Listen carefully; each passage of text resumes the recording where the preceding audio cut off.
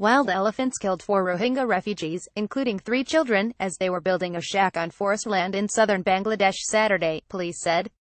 The incident occurred at Balakali camp in Cox's Bazar district, where hundreds of thousands of Rohingya have set up makeshift shelters since fleeing violence across the border in Myanmar.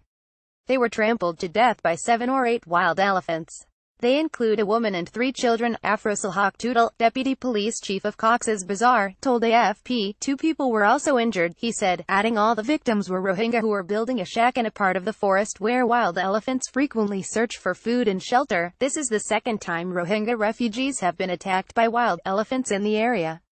Earlier, 2 Rohingya, an elderly person and a child, were killed by elephants as they were sleeping in a makeshift shelter. An estimated 536,000 Rohingya have arrived in Bangladesh since a fresh outbreak of violence erupted on August 25 in Myanmar's westernmost Rakhine state.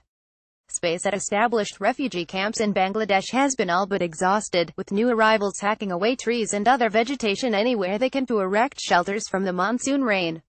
Many newly arrived refugees are camping in the open or along roadsides, where they rush aid trucks for food and other desperately needed supplies.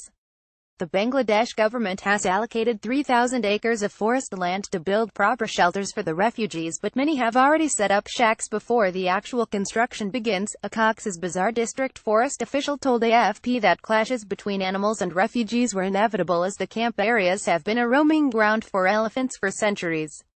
"This is a reserve forest land, frequented by wild Asian elephants all the time," he said, speaking on condition of anonymity. The authorities want to extend the existing camps around Kutupalong and Balakali into a refugee city for 800,000 Rohingya, but the United Nations has warned such a settlement would be dangerously overcrowded.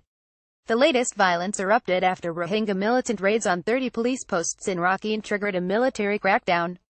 The UN calls the army fight back a textbook example of ethnic cleansing, with villages set ablaze to drive Rohingya civilians out.